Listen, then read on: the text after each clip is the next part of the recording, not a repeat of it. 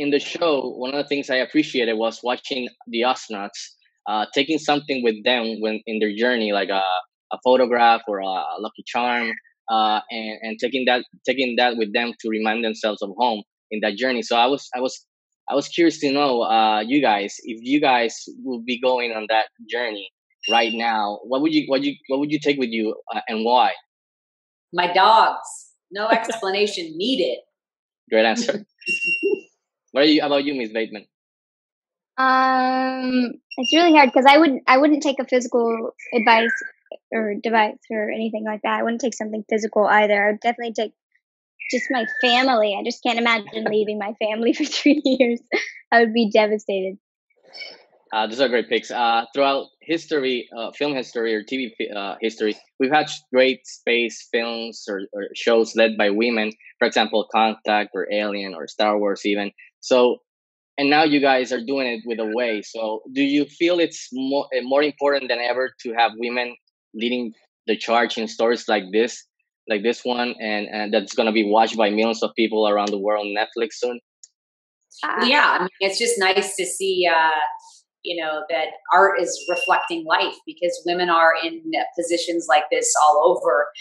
It just hasn't been very often that they've been depicted in storytelling. But it's not just women. It's so nice to also see different races being represented, in the inclusivity of all different walks of life that makes it so colorful, that are happen to also be reflected in the show.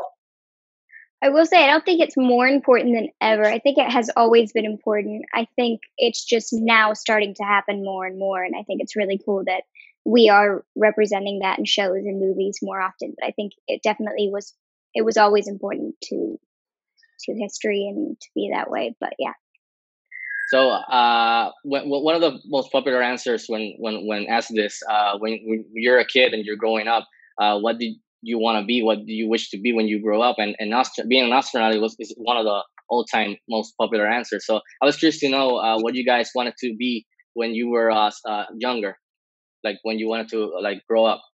By the way, I like that you say that to Talitha, who's like an age that most people don't know what they want to be yet. And she's definitely, sorry, Talitha, you are kind of grown up, but you're not really grown up. But I wanted to be an astronaut. Kind of cliche, nice. Like you said before, I wanted to be an actor. So now it's nice to at least play one. But go ahead, Talitha. You tell your side. Oh my gosh, let me think. I mean, I think I wanted to be a ballerina. Nice. That was what I wanted to be. Yeah, or a veterinarian. I wanted to be a ballerina or a veterinarian. Yeah. That's awesome.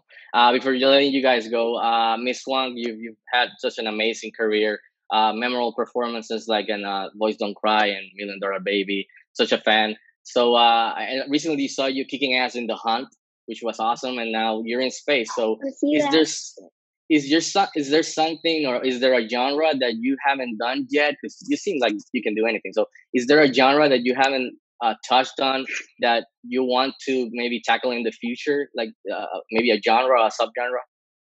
First of all, thank you. Those are really nice compliments. I really appreciate it. I think, I would like to do some more like action stuff. I really liked it.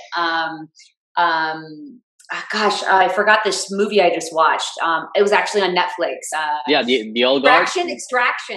Extraction, yeah, with Chris Hemsworth. Oh my gosh, yeah. What a ride! Maybe you should get in between Chris Hemsworth and Charlize Theron in something in Netflix. Yeah, maybe. That'd be awesome. The 3 of us. It would be fun. Yeah. I actually just met with the director, and I was like, that was so cool. How about maybe getting into maybe superhero movies, which are really popular nowadays, maybe DC or Marvel? Is that something that you'd be interested in? Sure. I'm open to anything. I love being a storyteller, no matter whether that's just something you can relate to or something that you learn from or something that entertains. Like, great.